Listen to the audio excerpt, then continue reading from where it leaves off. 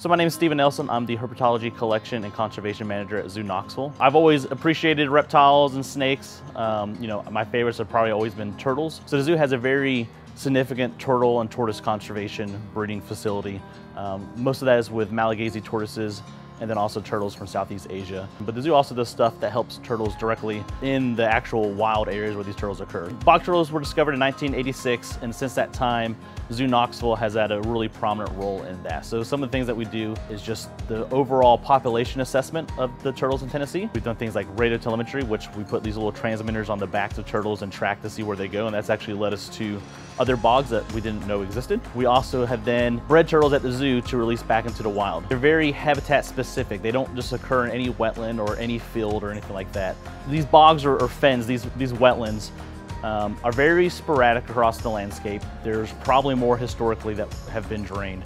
So what's remaining is very, very low compared to what it historically would have been. Sometimes there's a little bit of muck and peat. Certainly not a walk on a greenway.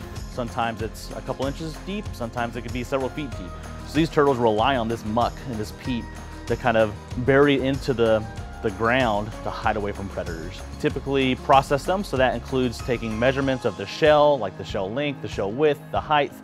Since 1991, when we released turtles into this bog for the first time, we've released over 180 turtles.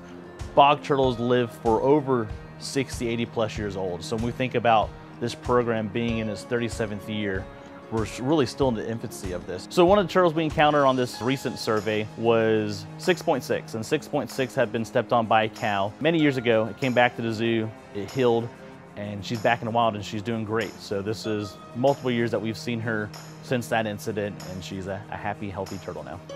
A lot of folks, when they come to the zoo, they want to know, how can we help? We think of conservation being far away in maybe Madagascar or Indonesia or somewhere else, but there's things and species in our own backyard that need our help and need our protection. Turtles overall are highly targeted for the legal pet trade. They're relatively small, most species. Sometimes they can be quite valuable. So one of the best things that people can do is to not buy turtles, not to buy especially illegal turtles. As basically a zookeeper most of the time, right? We see animals at the zoo, and ultimately we'd love for every animal to be back out into the wild, but that's not possible for every species for a variety of reasons. So to see these animals that we bred at the zoo back into the wild, to see that these animals are thriving is very rewarding.